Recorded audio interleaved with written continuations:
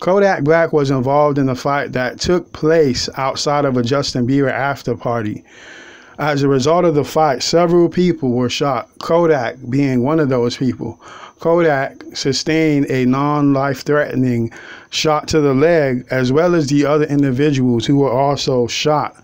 The fight happened just after Kodak was exiting the venue, where he noticed that one of his peoples were being hit, and Kodak decided to join in and try and fight on behalf of his people that was being hit, and that resulted in someone discharging a firearm, letting off 10 shots, I believe, law enforcement's report.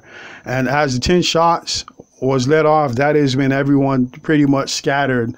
And during those 10 shots, that's when Kodak was hit in the leg. And as a result of that, you know, the shooter was never caught or identified at the moment, even though there is surveillance footage of the gentleman that can be seen with the firearm in his hand. It's no telling whether or not he's the one or if it's someone that was responding to the gunshots being fired out. At the moment, again, the shooter hasn't been identified in this particular situation. Fortunately, Kodak didn't end up dead, you know, him or any of the people that were hit by the bullets that were discharged that night, man.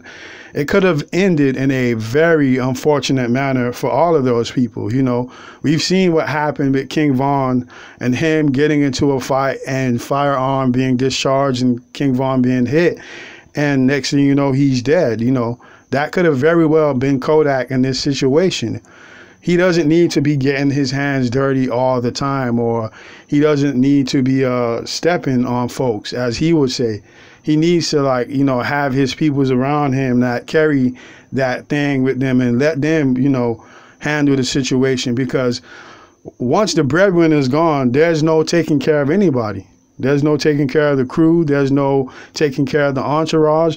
If Kodak is gone, everything is lost. And it's an unwise choice to have the forerunner who's responsible for putting food on everybody's plate out here getting his hands dirty, unless it's a clean fight where it's controlled. Other than that, it doesn't need to be happening this way. If there are any updates, I'll provide you with them as they come.